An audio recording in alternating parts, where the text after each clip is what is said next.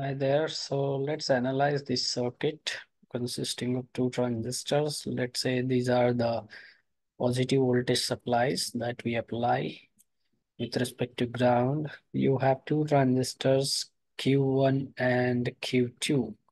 So let me write them. This is Q1 and this is Q2. It has three pins: collector, base, and the emitter. Here also collector, base, and the emitter. They are NPN transistor because of the direction of the arrow suggests the direction of the current flow, which will be from collector to the emitter in these transistors.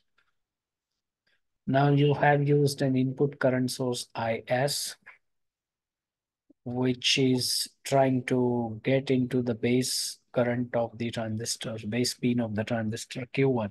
So that's the base current IB here. Here it will be a IC and the current coming out of emitter will be IE. Same is the situation here. You have IC, IB, and IE. Now there is this resistor RB which is providing a bias or setting the operating point for transistor Q1, such as there is a voltage drop across it, which is the voltage drop across the input junction of the transistor that makes that which is the VBE, base to emitter voltage. And that makes this diode forward bias. The voltage should be more than the forward bias requirement of the transistor.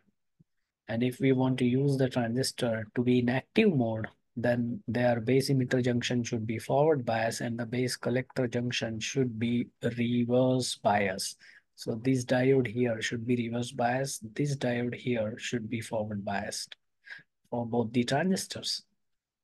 So what you see here, we have the transistor Q1 and from the collector pin, you have a RC1 and this transistor is acting as current to voltage converter, that is I to V converter. How? So you have, let's say, an input current IS that is coming here, and then you have this current getting split into two parts, IB and let's say IRB. And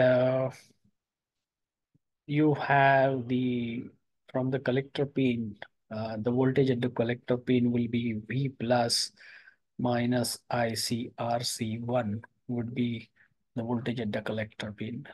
And the voltage at the collector pin VC should be greater than or equal to VBE of this transistor Q1. Then only the transistor Q1 will be in active mode.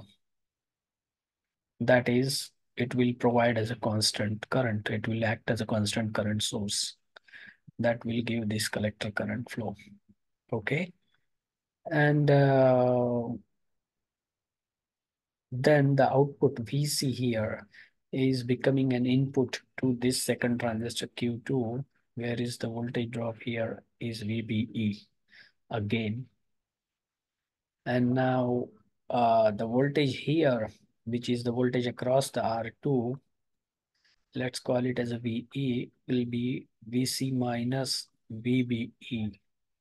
So this voltage at the base minus this voltage junction drop is the voltage at the emitter. So this second configuration consisting of transistor Q2 and RC2 and R2 is acting as a common emitter mode configuration, CE mode. And it has R2 acting as emitter degeneration resistor. So what's the advantage of emitter degeneration? It sort of provides a negative feedback into the circuit that provides the immunity of the second stage against the biasing condition variation that may happen due to change in temperature or some other parameters, noise, etc. Now, what we have to note here, you are taking the voltage drop, you are sensing the voltage drop across R2, VR2, or which is also called as VE. and then that is producing a current that flows through RF, which is a feedback resistor. Let's call this current then IF. This current is getting summed at this node with the input current IS. So this current here is IS plus IF. And then that current also getting split between the two parts IRB and the IB. So there is this section is there is this negative feedback that is being used. So there is a negative feedback. Now you have to tell me as an exercise, what is this feedback? Shunt, shunt, series, series, series, shunt, or shunt series. There are four types of feedback, and this is a feedback amplifier.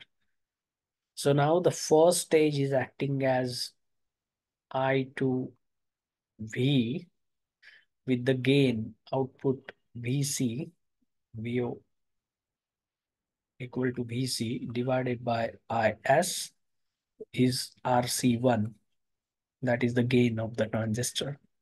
And the second stage is your out. This is the output, which is the drop across the load resistance. V out divided by VC will be the ratio of RC2 divided by R2. And if you take the mod of it, then it would be equal to RC2 divided by R2. So it is the gain is purely set by the two resistor RC2 and the R2. So this is how, like, first you are getting current into voltage by means of two stages. Okay. Uh, so you have to tell me now what is the input impedance of this circuit when you look at this circuit from the input side. What would be the input circuit? So remember, your input is the current, and this is a current amplifier, the first stage. Second is a voltage amplifier. Okay. So you have to also tell me what would be the R out. You can also analyze the signal by drawing. You can analyze the circuit by drawing the small signal model of this circuit. So we can try to have that kind of circuit. Okay. And also you have to tell me like what kind of feedback you applied. So hope you found this video useful. If you did so, uh, do like, put some comments, and share with others for wider reach, and do subscribe to our channel for more engaging contents like this. Till then, wish you happy learning.